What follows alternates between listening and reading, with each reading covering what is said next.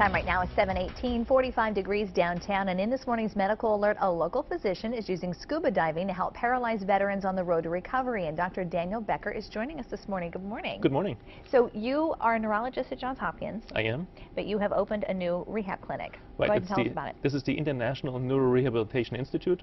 It's in Ludwig-Tausen, and we take care of people with spinal cord injuries, with multiple sclerosis, and it has a very cutting-edge approach in terms of rehabbing people from these injuries. You take them scuba diving.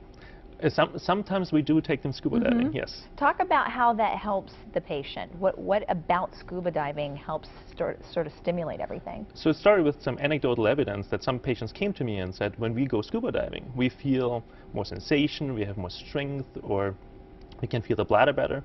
And so we thought, well, we have to take a look at this, and so we took a larger group of patients to the Cayman Islands.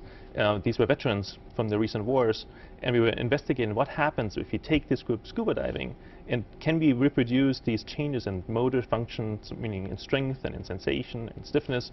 And it was fantastic to see the outcomes from this study. So what did you find?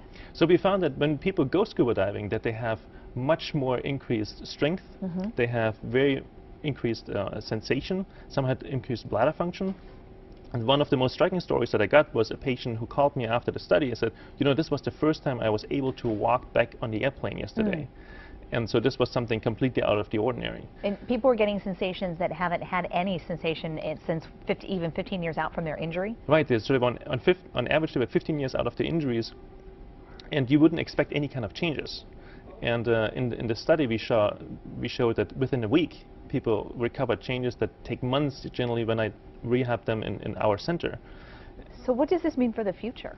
I think we are on something really big here. So I think we found maybe a change that we have to go after with our future research that can actually maybe pave the path for finding the cure for spinal cord injuries. And that's what I've been trying to do for the last 10+ years. Well, and it's caught the attention of PBS. They're doing a documentary on your work. Is that correct? Yeah, the documentary is called Sea of Change, and it's actually airing today in the state of Colorado.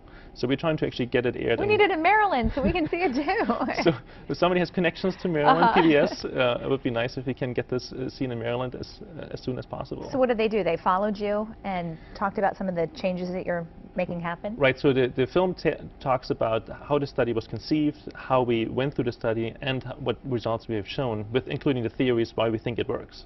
So if someone watching this is paralyzed or has spinal cord injury and they're seeing you and they're watching what it is you're doing, are you accepting new patients? Can they come to your clinic? We're accepting new patients, and they can contact us at our website, the International Neurorehabilitation Institute, or call us at 410-828-4629, and we are ready to see them. All right. Thank you so much for coming in. This fascinating research.